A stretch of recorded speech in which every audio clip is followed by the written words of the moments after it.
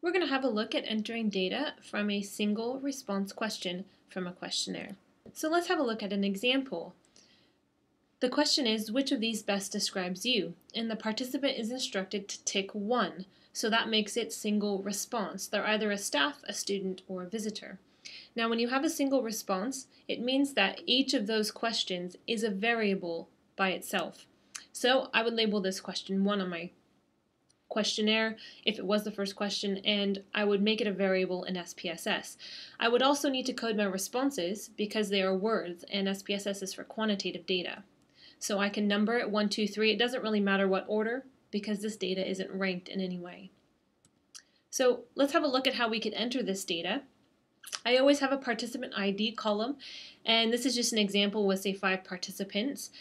I've named my variable role because it's their role or position at the university, and I've entered the participants' responses. Now I want to code them with 1, 2s, and 3s, so I've got my code, and when I go to enter my data in SPSS, I would only enter my codes. So let's have a look at how we can do this in SPSS. I want to go to my variable view tab first. I need to type in the name of my variable. I'm going to call it role. Remember, you cannot have any spaces, special characters, and it has to start with a letter. I'm going to leave numeric and the width, and I'm going to go straight to decimal places. As you saw from the data, there are no decimal places, so I'm going to change that to 0. I'm going to put participant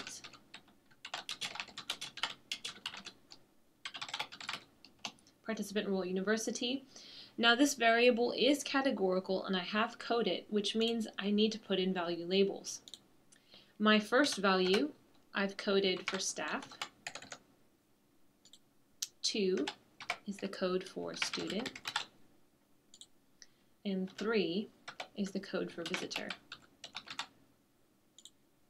Then click OK. Make sure to click Add after each one. I'm not going to code my missing data. If I have anything missing, I'm just going to leave it blank for now. The column width I'm going to leave, and the alignment. Now the measure, is it scale, ordinal, or nominal? Now this is categorical data, so that means it's either ordinal or nominal. And since my categories cannot be ranked in any meaningful way, it should be nominal. Let's go to our data view and enter the data that we had. So our first participant put a 1, 2, 2, 3, 1. Now remember, you can use your value labels button here to toggle between seeing your value labels and your actual codes. So that's how we would code, enter, and define a single response question from a questionnaire. That's a question where a participant can only choose one option. Remember to code your data first before you enter it into SPSS.